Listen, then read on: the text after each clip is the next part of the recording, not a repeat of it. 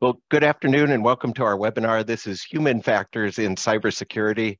I'm Kelly Paletta, Director of Sales and Marketing at eXp Technical. I noticed in the registrations there were a lot of folks that are in attendance that have attended events in the past, so welcome back. If you're new, if you've not attended one of our events in the past, welcome.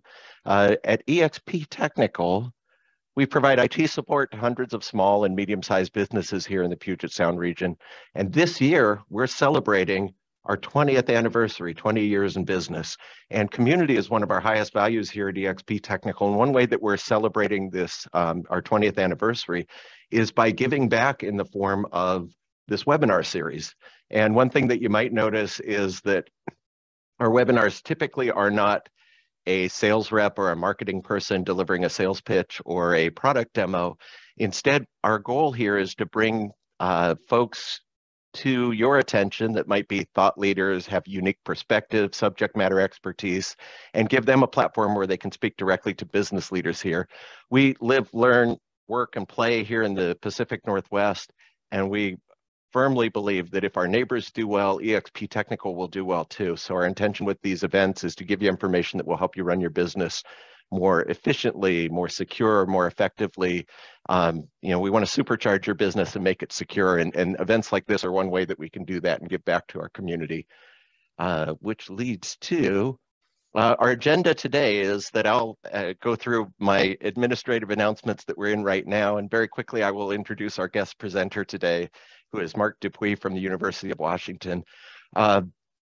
We have, I'll confess that there's about 55 or so, I think 56 people registered for this event. So it's a fairly small group. And because of that, I hope we can keep it kind of informal. I would encourage you, if you have questions, to submit questions as the presentation is going on. We do have prepared information and a contiguous presentation that we'll run through, but we plan on having a lot of time at the end or sometime at the end for questions and answers. So I strongly encourage you to submit questions via the Q&A feature in Zoom. You could add comments in the chat if you feel like it, but know that it's not a huge audience, and for lack of a better term, it's a safe space. You can share your questions or your concerns or your comments, and I will do my best at the end of the session to moderate those questions and pose those to our guest presenter. One question that comes up every time we host one of these events is this session being recorded? And the answer today is yes, this session is being recorded. It will be available to you. Look for email from me in the next week or so that will include a link to the recording and presentation materials and other follow-up information. So be on the lookout for that. Our last presentation, for those of you that were in attendance, we weren't able to record because our guest presenter was an FBI agent. But for this one and for all of our other webinars, we do record and offer that information to you later on. And I'm going to, before I introduce our speaker, I'm going to try something I've never done before. So bear with me, this is a learning experience, but if it worked out right, I should have just launched a poll, and we'll see if we get any responses on that. But it's a poll related to our subject matter today, and it is, has anyone recently, and let's say in the last 6 months or year or so, used fear, shame, or regret to encourage you to engage in cybersecure behavior? And I'll give this a minute or two before I end the poll, and we'll revisit it perhaps later in our session here. Give another, looks like we've got over 20. And while we're waiting for the last few answers on that, I will segue into my introduction of our guest speaker. So we're really fortunate to have Professor Marc Dupuis joining us. He is a professor at UW-Bothell and has a PhD, is a certified ethical hacker. But one of the reasons why I was really interested in adding him to our webinar series and allowing him to present to you is because he has definitely a unique perspective. His background not only is in cybersecurity and technology, but he also has a bachelor's and a master's in political science. So much of the research that he's engaged in and much of the papers that he has published are not just on technology and IP addresses and arcane details like that, but instead at the intersection of human behavior and technology, which is where things get really interesting. And so with that, it's probably a good time for me to step aside. So Marc, when you're ready, feel free. I'm going to end the poll right now. And feel free to, we'll share the results too. We'll see how that works. But feel free to share your screen, Mark, and begin speaking, and I'll put myself on mute, and you can go right ahead there. Great, sure thing. Thank you for the introduction, and thank you for having me here. I always enjoy the opportunity to talk about human factors of cybersecurity. It's an area that kind of fell into my lap. I was in my first quarter of the PhD program, and I was originally going to do like social media look at, because I had a political discussion forum at the time. And I just like, well, it was just seemed natural to maybe study that. But then I was working on this proposal in the first quarter, and I just had no motivation, no incentive, no passion behind it. And then I just started thinking in my head, I'm like, what? I started thinking about the 6 months prior where I was helping friends and family members with issues on their computer. And in each case, it was, significant malware infections on their computer. And I'm like, started wondering, like, what is it about this? These perfectly intelligent, reasonable, smart people that is causing this to happen to them. And ever since then, I haven't looked back. I've been going down the road of human factors of cybersecurity, trying to better understand why people do the things they do, why they don't do the things that maybe they should do, and what can we maybe try and do about it. And so, again, my name is Marc Dupuis. I'm an associate professor with the University of Washington. And I'm just going to give it some brief background on myself. I have worked at the University of Washington. I want to say this is year 11, and have really enjoyed it. I spent a few years at UW-Tacoma, and I've been at UW-Bothell now for, this is my 8th year. I've done some consulting. I mentioned the political discussion website. For about 8 years, I worked for the Washington State Division of Disability Determination Services. I was in the Navy, and I was also, before that, when I was a student in Bellingham, I did some work for the Washington State Attorney General's Office, the Consumer Protection Division. I did that as part of an internship. I volunteered there, did some work study there, and learned quite a bit. It was a good experience. Educational background, I like going to school, and I keep trying to think to myself now, how can I find time to go back and maybe get another degree or something? But let's not let my wife hear that, because I don't think she'd be super motivated about that with how busy everything is. But, and this isn't in order, actually. I went back after I was already had my PhD to use some benefits I had at Central Washington University, because I had some online programs. And so I did that after everything else. Those 2 degrees. And so much of my research and so much of what I'm interested in uses psychology and trying to understand the psychological aspect of human behavior as it relates to cybersecurity. And so I'm like, hey, this looked like a good opportunity. So, and it was fun. My research interests, fear appeals, shame and regret. And more recently, my colleagues and I were looking at maybe forgiveness in organizations. Is there a role for that? I also look at social networking and privacy concerns, and look into personality and affect and try and relate that to human behavior in cybersecurity, as well as some GRC type stuff and insider threats.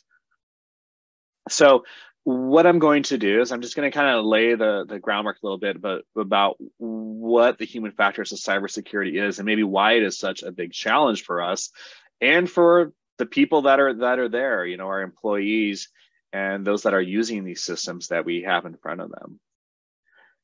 So, cybersecurity, very much an art and a science. It's one of the things that I really like about it is, I have some colleagues here that are very much in the technical side of things. They're building systems, they're analyzing, network packets, they're trying to do, understand adversarial machine learning, all these other cool things. And for my side of things, I'm trying to understand the human behavioral side of it, and maybe sometimes the artistic or the art side of it as well. And I think that's what, to me, is so great about cybersecurity, is it's able to bring in so many different backgrounds and interests, and kind of there's a way that almost anyone can contribute to cybersecurity. And one of the things that with people in human behavior is this propensity for this underestimation of risk, right? And specifically, we have this underestimation of risk for ourselves.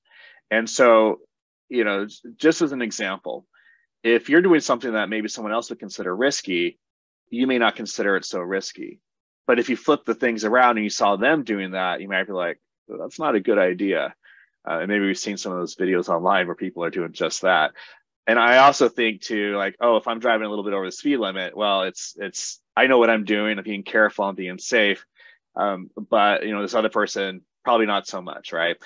We see this play out also in cybersecurity, how we use our computers, the websites we visit, the things we download, so on and so forth. And it's a challenge. It's a challenge. And it's part of human behavior, and it's one of these things that we have to contend with, right? And then there's this other aspect of it called risk homeostasis. So a lot of times when I show this slide, I'm like, okay, this is a beautiful, kind of cliff you're looking over. How close are you willing to get to it, right? And you see this protective barrier there, and I know it doesn't look that great. It looks a little rusted and a little worn down and stuff. You can see the rust nail spots and things. But if that wasn't there, would you get as close as you would with it being there? And the answer for most people, and sometimes I take this to the extreme and I think of the Grand Canyon, the answer for most people is no. If there's a protective barrier, I'm willing to get a little bit closer and then look over. And we see the same thing play out in cybersecurity, for better and worse. And I'll give an example of that. Is if I'm using my computer and and I have backups of everything, I have anti-malware software installed, I'm feeling pretty good about the measures I'm taking, maybe I'm more likely to engage in riskier behavior because I feel like I'm protected. But the problem there and the challenge there is you want to have a net increase in security. And if, as you build up these mechanisms, you take riskier and riskier behavior, it's almost kind of this leveling effect, this homeostasis, where it kind of balances things out. And that's not always what we're after, always what we're going for, but it's something to at least be aware of that can happen. And I also want to mention too, feel free anytime if there's any questions or anything, feel free to interrupt me or anything else. I'm not, determined to just go through every single slide and then have Q&A at the end. So if there's anything in between, feel free just to let me know. One of the other big challenges that all of you here and myself and all of us contend with is how abstract security is for the average everyday person. They have maybe some security solutions running on their computer, maybe they even install them, but what exactly is it doing? What exactly is it protecting your computer and yourself and your information from? And maybe us who maybe are more knowledgeable in this area, maybe we have a good idea, right?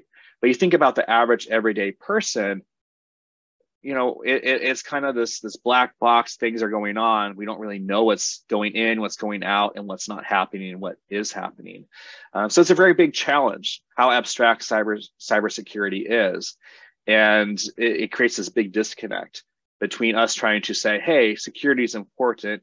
We want to make sure you're not clicking on links in these emails. We want to make sure you're doing X, Y, and Z. But it's so abstract to them that it's sometimes hard to get their buy-in. However, actually doing security is not abstract at all, right? And you think about the things maybe we're asking people to do sometimes, it takes real time, money, energy, effort, so on and so forth. And so again, you have this big mismatch between the abstract nature, what you're wasting all your real time, money, and energy doing, and not really understanding the full benefit of it, what you're trying to protect yourself or your company from. And, so it creates challenges for us. It gets challenges when we're trying to get that buy-in. And another challenge that we see is these losses generally are perceived as greater than gains. And so, and a lot of this comes from what's called cumulative prospect theory from Kahneman and Tversky. There's some amazing research there many years ago from, I think, the 70s, 80s, and so on. But how this maybe applies to the prior two slides is this loss of time, energy, and effort is hard to kind of counterbalance with the actual benefits we might see from cybersecurity. And again, it's just another challenge we face. Don't worry, this isn't going to be all gloom or anything, but it's kind of set things up with some of the challenges we face and why things are the way they are. And why maybe some of you are frustrated with your employees not, maybe at least it seems, not taking security as seriously as you would like them to. But there's a lot of reasons behind this, right? And I think for me, one of the big ones is security for most people and for most employees is a secondary task. And most people don't, get up, get ready, go to work, and get behind their computer. And it's like, I'm going to go do security now, right?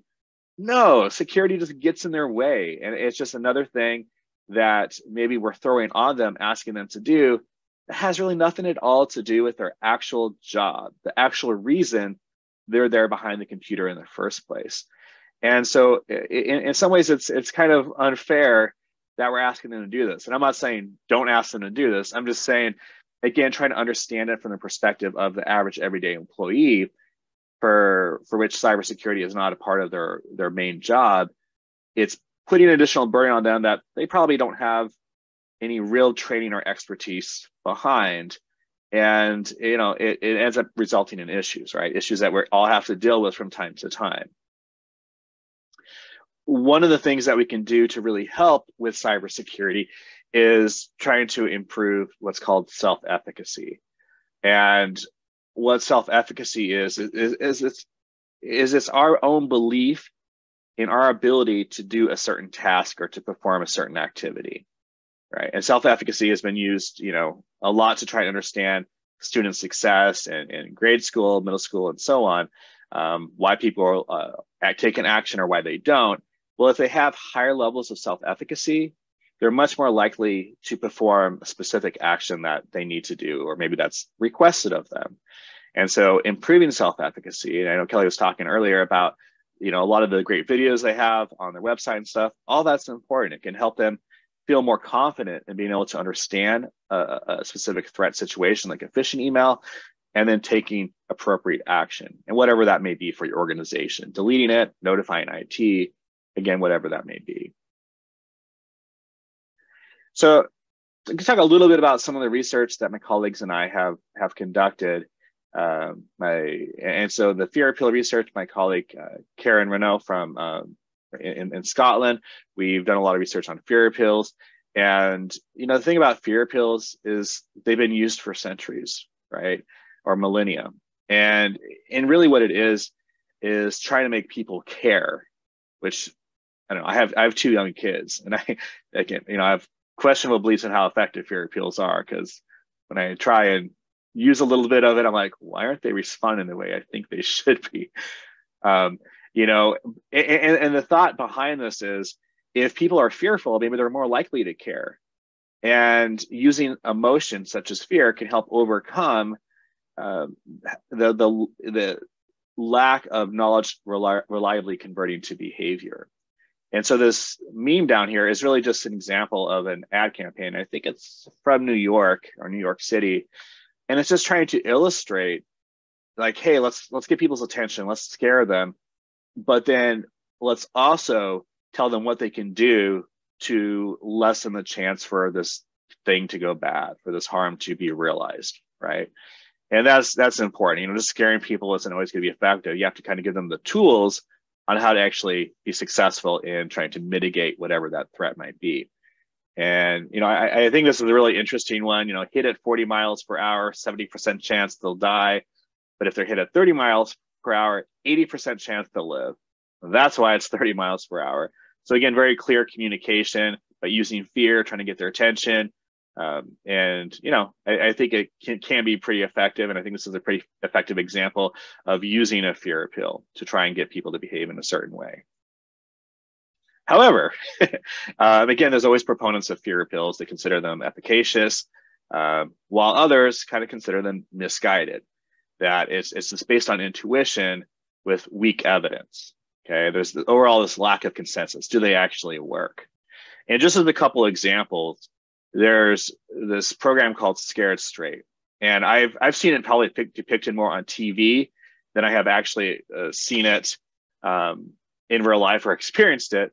But the idea of Scared Straight is taking kind of what are perceived as at-risk youth, bringing them to a jail or a police station or a prison, and trying to scare the daylights out of them. That, hey, if you go down this road of crime or mischief, this is where you're going to end up. And they might even have them talk to some inmates or something else. And, the thinking behind this, well, of course this is going to work. They're not going to want to do this. Well, subsequent, the initial research, and again, a lot of it on intuition maybe showed, oh, maybe this does work. But then subsequent research said, well, wait a minute.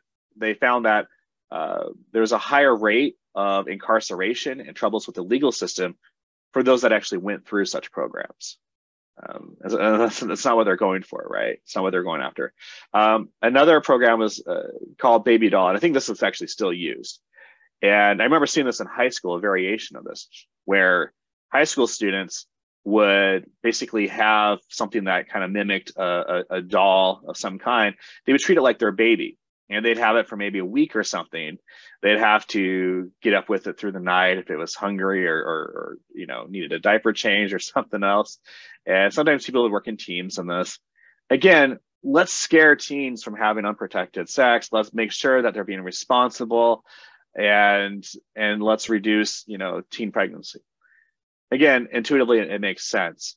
And again, some initial results maybe showed that it had some promise. But then later results said, hey, again, wait a minute, that there was higher rates of teen pregnancy in places where these programs were implemented, not what they were going after. And maybe people like, oh, this is fun, or this would be really cool. But again, not really what they were going after. And so another area that we've looked at is the ethics of fear appeals. And, it's interesting. We're working on this initial paper, just looking at fear appeals, just doing a big review of them. And I started writing the ethics section, and it started getting bigger and bigger and bigger, all the possible issues. We ended up making a paper by itself that's freely accessible online, just the ethics of cybersecurity fear appeals. And some of the things that we kind of came to with the conclusion is, if we're going to do research in this area from a fear appeal standpoint, we need to make sure we have ethics approval in our institution. And we want to make sure that the cybersecurity benefits are, things that people can relate to. They're salient for people, that they're like, oh, this is what I can actually do. This is what I'm going to get out of it. And when deception is used, it needs to be justified. And, as researchers, there's times where we use some deception. There's times where it's very clear cut what we're studying. We don't use deception. But if we're going to be doing that in the context of a fear appeal, we really need to make sure that we're justified in doing that we provide some level of justification, that the potential harm is far outweighed by the potential benefits we can get from using a fear appeal, or in this specific context, studying the efficacy of a fear appeal. And can I interrupt? Please do. Because you mentioned deception, what are examples of deception? Is that like where a study purports to be about one thing, but it's another? Or is it where you make people believe that something has happened? Can you give examples?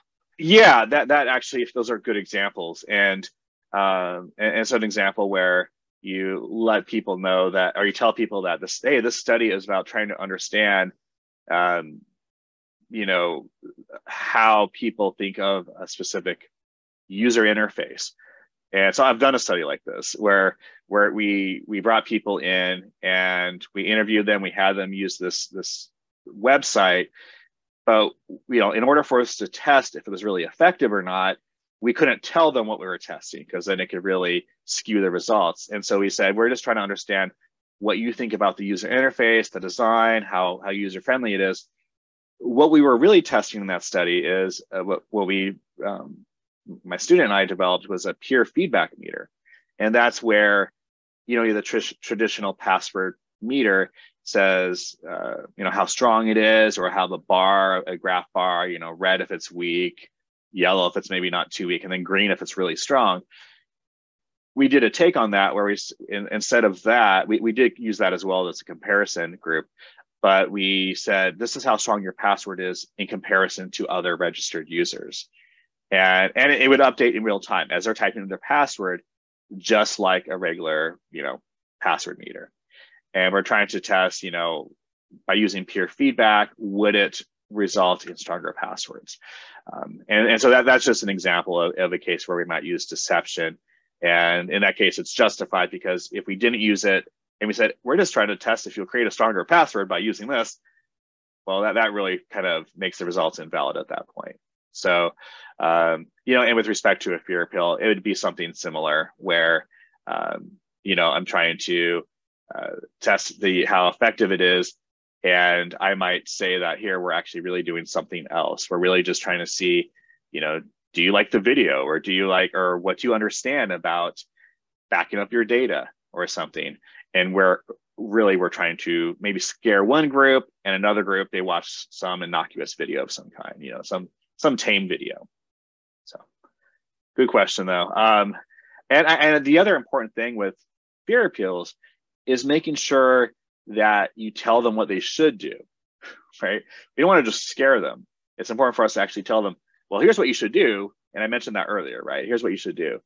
And as we, you know, conduct these studies or deploy fear appeals, is to make sure you have some kind of calibration, that you don't just launch a big thing with a whole bunch of people, but you kind of maybe start off small. So you kind of know, is it effective? But you also know, is this too much? Are we scaring people too much, right? A lot of issues at play, and, you know, debrief after deployment, that goes a lot to the research, as letting people know what you did, why you did it, and maybe what the results were if you have those available. So, and so this is a lot of numbers, but this goes back to one of the concerns my colleague Karen and I raised in our initial paper, is we have these things called fear appeals, and we assume that what we're eliciting is fear. You know, like, well, if we scare someone, of course it's fear that we're causing, right? And that just isn't necessarily the case. And so what we did in this study is we launched a fear appeal study, and we had a control group where they received, I think I showed them a video of just scenery or something. I don't want the scenery to be too nice, because I don't want to put them at ease too much. I kind of want it to be nothing. I just, you know, very neutral. But then I also had a video that just had the scary part of a fear appeal. And then I had another video that just had the recommended actions part. And then my final video was the full fear appeal, which basically tried to scare them, but also told them what they could do about it. What this shows here, just to kind of break it down, on the left side are the different types of emotions or affect at play.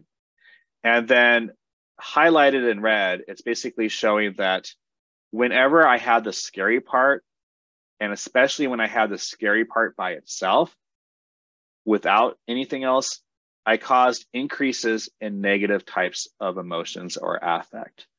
And so, this was seen throughout these different groups. When I compare, you know, the threat, whenever there was a scary part, to one that did not have that scary part, the fear part of it. So we saw increases in negative affect, which is this kind of different kinds of affect all combined.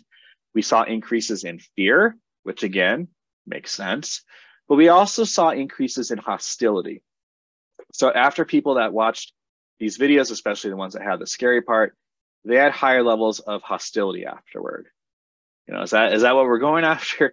They also had higher levels of guilt. And so, you know, the point of this is, we're not just targeting fear. We're not just causing a change in level of fear. We're also causing an increase in other negative types of emotion. And at the same time, we're also decreasing what we consider positive types of emotion. And you see that on the left here: joviality, self-assurance, and serenity. Serenity is considered more of a neutral type of affect, but I think of serenity as more positive, just personally. But we saw decreases in those for, again, those people that were having the scary part of the fear appeal video.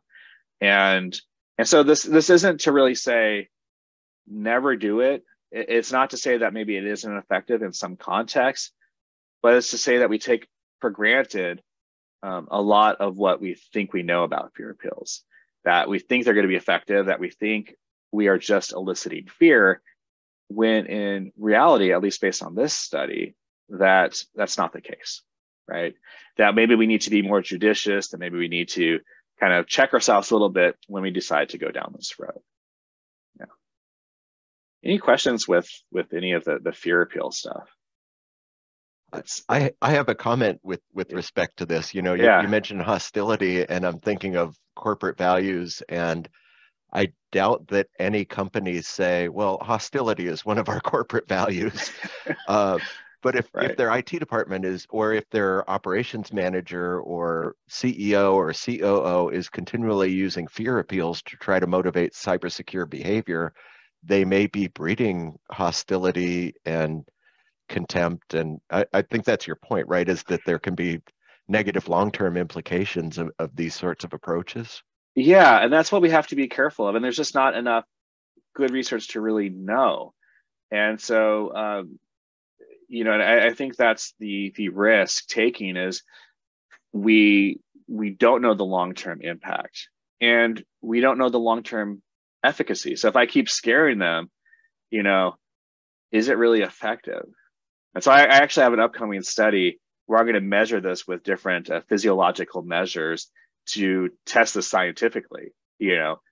Does the effect of a fear appeal decrease based on someone's physiological signs, like their galvanic skin response, their pulse, their other factors, their eye dilation and pupil dilation, and so on. So I'm excited to do that, because I think it's kind of the next thing is to really kind of measure this and test it out. And just as an example, we don't really have this in the United States, but in a lot of European countries, if you go to buy a pack of cigarettes, on one side of it is this grotesque picture usually of this is what's going to happen, and this is what's going to happen to you if you keep smoking cigarettes. And it's usually people with advanced cancer, other complications, maybe COPD and other complications, largely attributable to their, chronic smoking. But okay, so, a fear appeal, right? But, and you think about this, what do you think the average smoker does as they get their pack of cigarettes and they get out another cigarette? I mean, do they look at this and look at that picture and like, you know what? I think now's the time to quit. No, they get that cigarette out and they light it up. Okay. And maybe the first time they see it, maybe it gets their attention a little bit, but subsequent times, I'm not so sure. And so again, my future study, this is one of the things we're going to look at, is does it cause emotional arousal, seeing the same fear appeal repeatedly, or even different fear appeals about the same topic? So, again, a lot we take. Yeah, go ahead. Does the long-term desensitization to those images actually, do they feel like a sense of rugged individualism and look at how carefree I am, or a little bit of that delight in that death wish of, oh, look at me, I'm a risk taker, I don't, or whatever the case may be. I wonder if long term, if it does create those sort of emotions and maybe make people even more committed to smoking. I don't know. It's fascinating. Yeah. I'd be curious to hear what your studies and what other studies reveal on that. Yeah, and I think the whole risk perception and risk behavior, I've done a study on that many, many years ago, and it is interesting to see how people view different cybersecurity behaviors. In this case, it was backing up their own personal data, but how that relates to a risk profile of an individual. And to your point, how repeated exposure to fear appeals, how that maybe can alter someone's risk profile, perhaps. I don't know if it could, but it's an interesting question, right? Again, just so much we don't know. And so, my advice is just to be cautious as you think about using fear appeals and not make too many assumptions about how effective you think they're going to be. They may help from an intuitive stands. They make a lot of sense, but we just don't have a lot of good evidence showing that they really are as effective as we think they are, especially long term. And, I have to offer a confession too, because I am in sales and marketing, and as a sales rep, I use fear appeals many people attending this event may have heard me use them, particularly with backup and disaster recovery. And in a sales meeting, it might take the form of me painting a very detailed picture of someday in the future. Suppose it's a Tuesday morning in the middle of tax season, and you come in to find all of your files are encrypted. and you go to restore from your backups and you find that the last good backup that you have is 3.5 months old. How do you feel? And it's a heavy-handed, I apologize to anyone, it's a heavy-handed appeal to fear. But as a sales rep, the solution is that I'm introducing them to the great consultants at EXP that are going to do test restores and monitor backups and do all those things to protect them. But this does make me rethink that approach too about, I'm okay if it increases a little hostility towards me, as long as they love the guy that I introduce them to, or the man or woman that I introduce them to that's going to take great care of them in the future. But this discussion will make me cognizant of that moving forward. And I formally apologize to anybody that I put through that manipulation in the past. Don't worry, I'm not going to shame you, which is my next slide. I'm not going to shame you for that. You know, and again, which leads to yeah, they've been used for thousands of years, right? Religions have used them. Politicians, this might surprise you, they're using them all the time, right? If you don't vote for me, this is what's going to happen. How are you going to avoid this? Vote for me, right? So, you know, and then even looking at shame, kind of the next aspect of this, right, is, you know, shaming is, and some organizations do this. Some organizations say, hey, if you click a phishing email link, we're going to let everyone know it was you. Or if you cause some incident in an organization, we're going to tell everyone about it, right? And the challenge with this is it creates a culture, it creates an environment that really isn't conducive to employees just speaking up, to saying, hey, let's make things better. And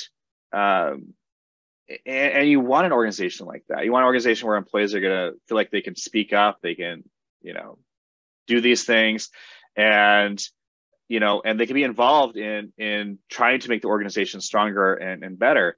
A lot of these mistakes can be made by anyone. Okay, and near misses can help us to reveal vulnerabilities that can actually be addressed, thereby preventing a real incident later. But blame itself, blame and shame is very corrosive, and often exacerbates how bad people feel anyway about something that happened. And sometimes you maybe want them to feel bad because you're like, you know what, you're putting me through, you know how much this has cost us. But when organizations instead focus on the why rather than the who, more effective learning organizations are established. And we've seen this before, where in the aftermath of an incident, for example, in the Army, right? There's some incident that happens. Yeah, maybe there's someone that partook in it that was more responsible for it actually happening. But these after incident examinations, investigations, and reports are more focused on why. You know, what conditions existed, what configurations perhaps existed that allowed or caused this to happen, or made it more likely for this to happen, instead of just trying to shame someone that was maybe responsible for that specific occurrence of that incident. So, you know, again, it's a challenge, and you know, and a lot of these things I'm talking about, especially with shame and regret, there's always exceptions. I'm not talking about your malicious employee. If there's a malicious insider threat or something like that, that's a totally different story, right? But most of the things that happen are from non-malicious insiders. Accidents happen, right? They click on the email because they're not an expert in this. And I'll give this little anecdote that someone who studies this a lot, like myself, would maybe consider more of an expert in phishing emails. When I have these cybersecurity camps for kids, on the very last day, I talk about human factors, I talk about social engineering and so on. And I allow them in their groups led by student leaders. I say, okay, you have an hour in your groups to develop a spear phishing email targeting me. And so here's the thing. I consider myself an expert in this, and I know it's coming. But they are so good at this, and they get so into it that they still get me. And I don't click on a link. I'm not divulging any personal information, but I get these emails. I'm like, wait, is this real? And even though I know it's coming, I'm like, is this real? Because sometimes these kids are good. They're 7th to 12th graders. They will send an email from an account they'll create real quick, an email account, purporting to be an angry parent of one of the kids. How am I going to ignore that, right? How am I going to just disregard that? Because what if it's real? And oh my gosh, what happened? What did I do? So, you know, these kids are clever, and they really get into it. Going back to what I was saying before, is I remember doing this, and I was showing them clips, and I got rid of all the personal information in case it was a real email. And I saw this girl turn her camera on, because this was a virtual camp that hadn't had her camera on before, and I saw her smiling, and I said, was that you? And she's like, yeah. And I'm like, that was good. And you see some people light up because maybe that's where they're interested in cybersecurity, or maybe that's how they can best contribute. So, but at the end of the day, shame, as a parent of 2 young kids, I try and be mindful of this too. I don't want to shame my kids just to make them feel really bad, because it's not a good recipe for success. So, and then the other aspect that is kind of an interesting emotion is regret, right? And we've all felt regret. I've felt regret plenty of times. This week even, like, wish I could have done X, Y, and Z a little bit differently, maybe had better success or whatever. But what's interesting about regret is it doesn't have to be fully negative. It doesn't have to be a fully negative emotion. We can use the regret, we can leverage regret if we create a conducive environment to it where people are more likely to learn from it. They don't want to feel that regret again. And so, it can create a good learning environment where they change their behavior in the future. And then not only is that person better, but the organization is better too. And so, it can, of course, have negative outcomes. It can really, you can, see people where they just ruminate over it and get lost in this, but it can definitely have some positive effects too. And, so what we have found in our research is that if people have this level of self-blame and attribution, and it can actually feed into future decision-making. It can help them make better decisions. But on the other hand, if the organization is not supportive, or maybe the organization was negligent, then the individual who maybe caused an incident is going to blame the organization. Well, they don't have any regrets, and they haven't learned anything, right? And so, having an organization that is supportive and very conscientious can help when these cybersecurity incidents occur, because it can allow the individual to kind of reflect, like, hey, the organization's doing a lot here to help me be effective with these cybersecurity things they're asking me to do, and I made a mistake, and I need to learn from this, as opposed to an organization that doesn't create that same kind of culture, that same kind of environment. So. And so this kind of goes to another possibility is forgiveness in cybersecurity. And again, I'll preface that with, I'm not talking about malicious actors, malicious insiders, but I'm talking about where it happens probably 99% of the time as these non-malicious people. They made a mistake. They clicked on the wrong thing, or they didn't do something that they were tasked to do, right?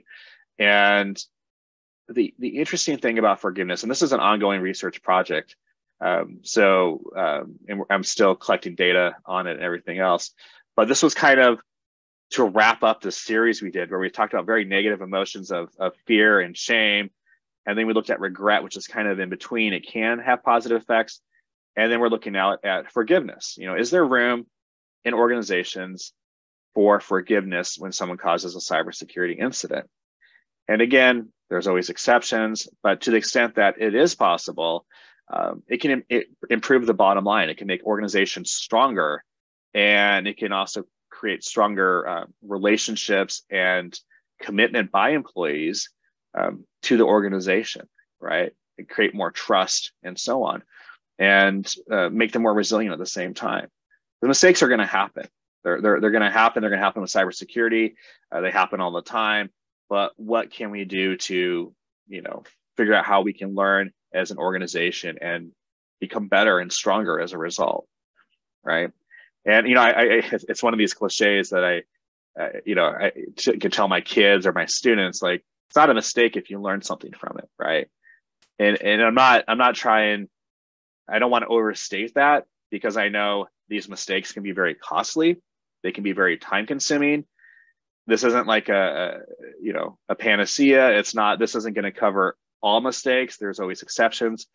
But I think there are a lot of incidents that maybe this could cover, where as an organization, you can think about the different approaches you're taking to training people in cybersecurity, dealing with a cybersecurity incident, and so on.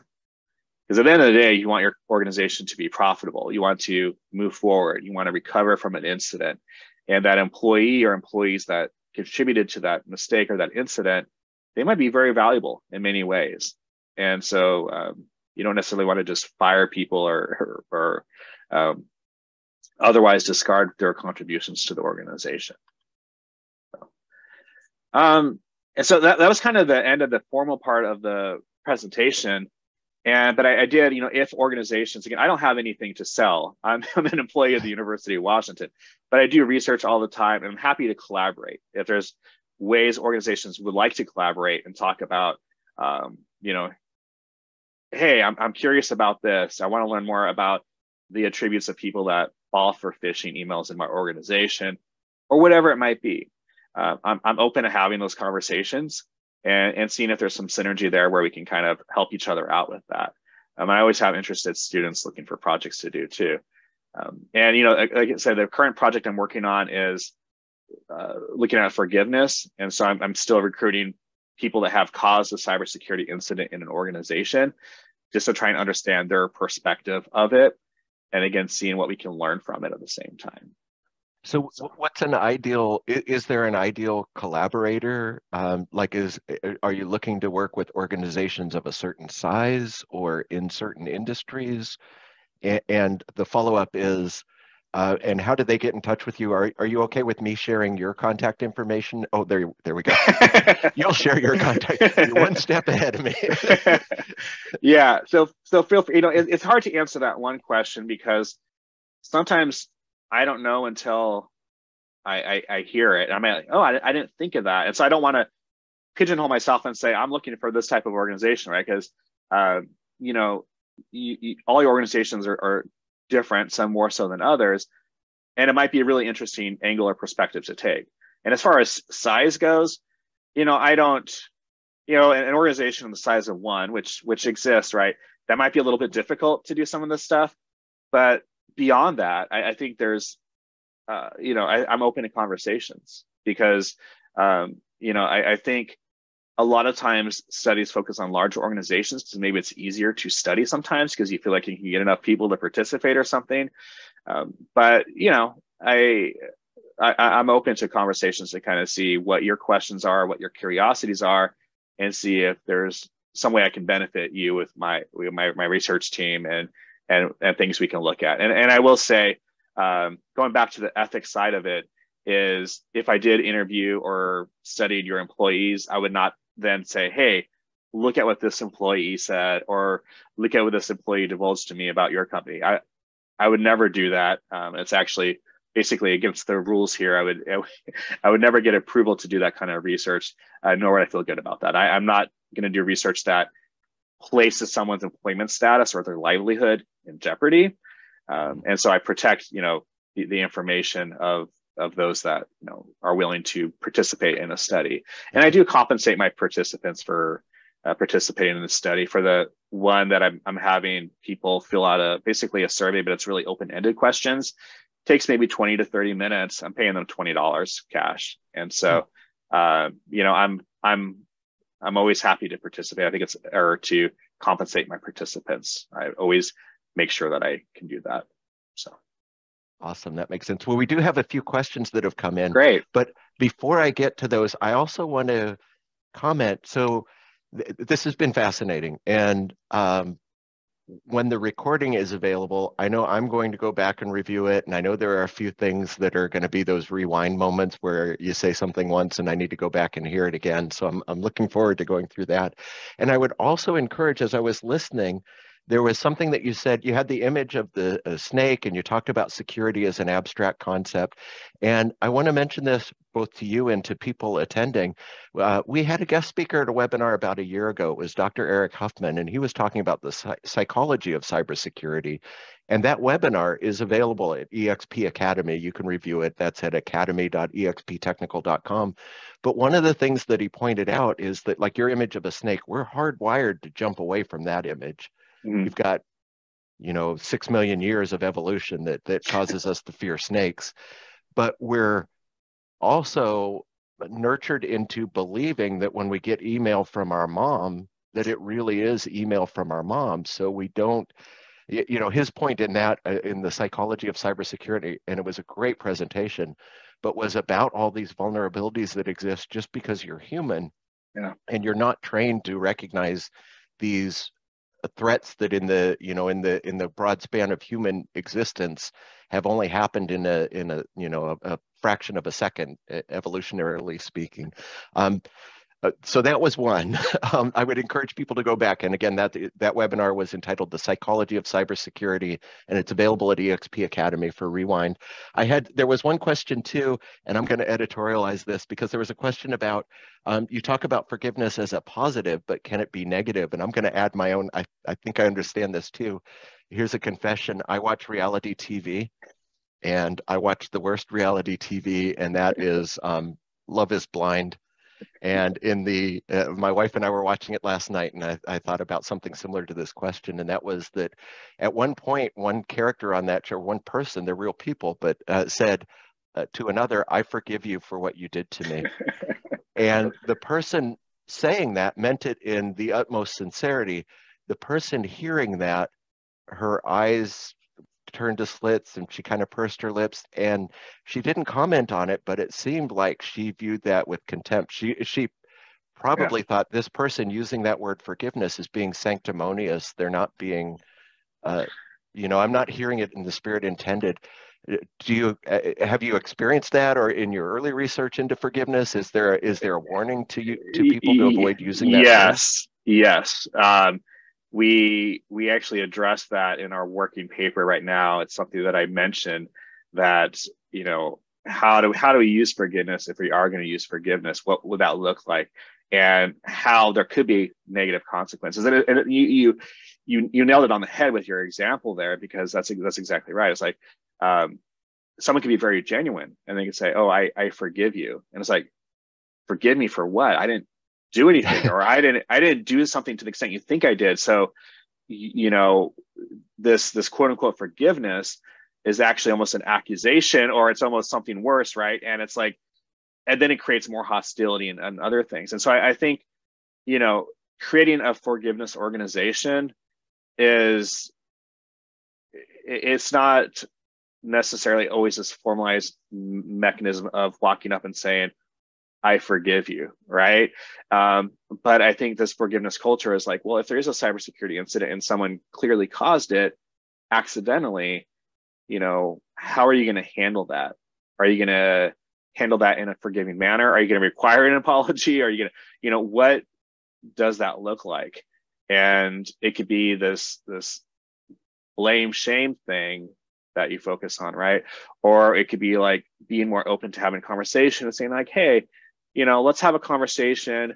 What do you think we as an organization can learn from this? How do you think we can be more supportive to try and make sure that these types of things don't happen in the future?" The employee might be like, "I don't know, probably nothing. You know, I know you guys trained me on this. I watched that video on demand training program or whatever." And I remember this very well from being a state employee. Every year you'd have to do these trainings, right? And that's fine, you know, but how you approach that, I think, is really important. And it really sets the tone for what kind of organization you want to be. And I remember this from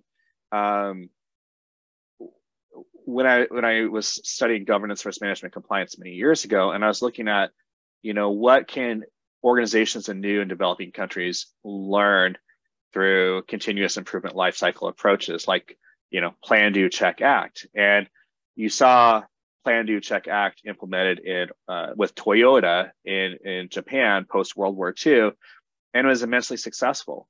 And because part of why it was successful is it allowed employees to be part of the process, to speak up and create a, you know, I'm not saying it was always played out ideally, but that was the intent behind it, is where employees could be part of the process, that they were considered important enough to say, "Hey, why don't we change how we're doing this to make it more efficient?" Or in the case of security, to make it more secure. So I think there's lots of rooms for those kinds of conversations and how you approach creating that forgiveness culture. But you're right, you know, you have to be mindful of doing that. And sometimes people do that very genuinely. "Well, I forgive you."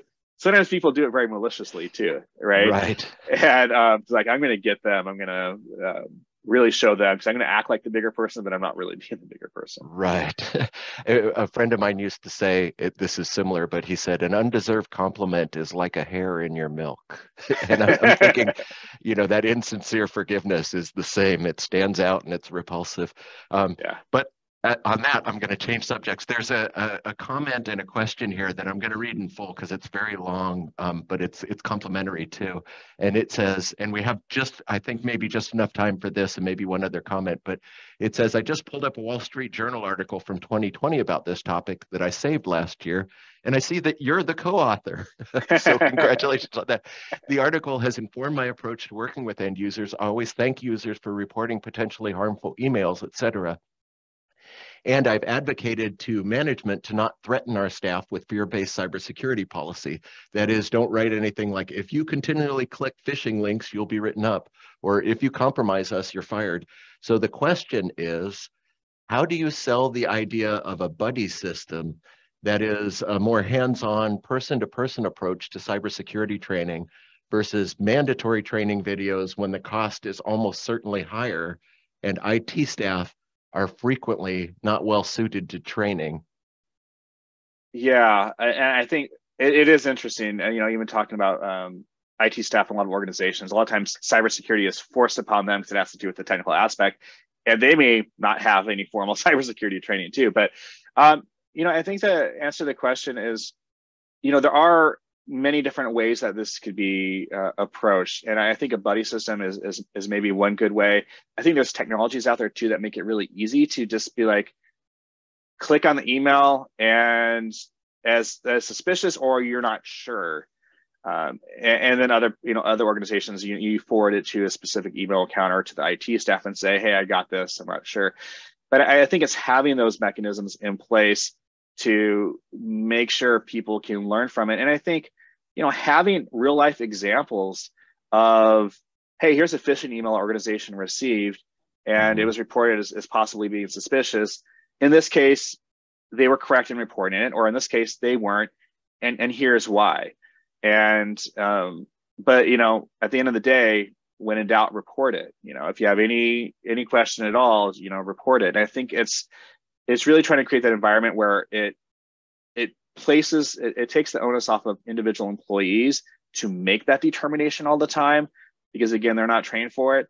And to find mechanism, whether it's a buddy system or whether it's some kind of reporting system, to make it as easy as possible. Because again, this is getting in their way of doing their actual work, right? And so, that my colleague Karen, she does periodic articles for Wall Street Journal, and so she talked about some of the research we worked on together. So I'm like, that was cool. And so I think she did one for Shame too. I'm like, oh, cool. But yeah, I do want to give credit to Karen Renaud because she's one of my main collaborators, as well as Rosalind Sura, who we've worked on the shame, regret, and now the forgiveness stuff, because they're wouldn't have been possible without their contributions and their collaboration. So. Awesome, thanks. And we're butting up against our time limit. I have a couple of things to add, and then we'll go to you for the last word. And one is, when in doubt, report is great, because that is a forgiveness sort of paradigm, isn't it? It's an open door amnesty approach to cybersecurity rather than a blame and shame. The other, I do want to comment, my first ever poll, thank you all for participating, 64% answered no, not that I'm aware of, in recognized fear, shame, or regret. And I have to confess, I was a little bit disingenuous. Nearly every invitation that I sent included something like, you won't want to miss this event, which people talk about as fear of missing out, but I think you might, Marc, categorize that as anticipatory regret, imagining a point in the future where you regret something that you didn't do in the past. Right. So right. We should have probably had close to 100% on that poll, but I thank everyone for participating. And with that, we're at 12:59. Marc, do you have any final words as we wrap up here? I would just say, feel free to reach out to me. I'm always happy to have a conversation, and I really enjoy the opportunity to be here and to talk about this stuff. It's my passion area, and but feel free to reach out to me and we can have a conversation. And even if you're not sure if it makes sense. You don't know until we have a conversation and see if we can help each other and maybe try and address these issues together, because they're big issues, they're big challenges. Indeed. Well, thank you so much for participating. I've really enjoyed this. I've learned a lot. I sincerely enjoyed our conversation. I hope the people in attendance did as well. And with that, I think we'll say goodbye to our audience and we'll wrap things up here. But thank you once again for participating, and thanks for everyone who attended. Great. Thank you so much. All right.